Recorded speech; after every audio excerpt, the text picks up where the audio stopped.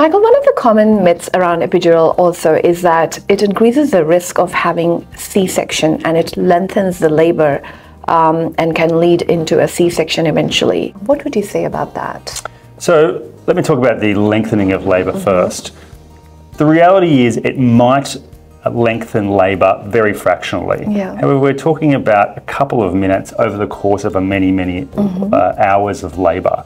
So it's really quite insignificant in the grand scheme of things. And the reason it does that is because the whole situation is more calm, more controlled and less chaotic. And it just allows the woman to dilate and get to the stage where she's able to push the baby on out over a longer period of time. Michael, I do want to talk a little bit more about the C-section risk in epidural, because women ask us all the time about increasing C-section risk with epidural. What is your comment on that? Once again, all our data says that having an epidural does not increase the risk of C-section.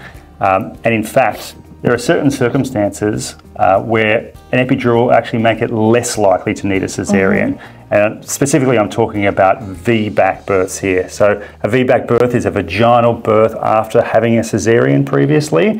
And the evidence shows that for women who are attempting to have a vaginal birth in this circumstance, an epidural actually increases their likelihood of being successful doing that.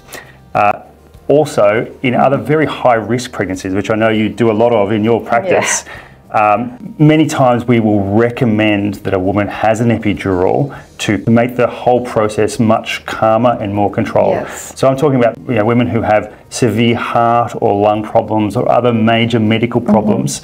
I often recommend a woman has an epidural specifically to make things calmer and more relaxed. That's great.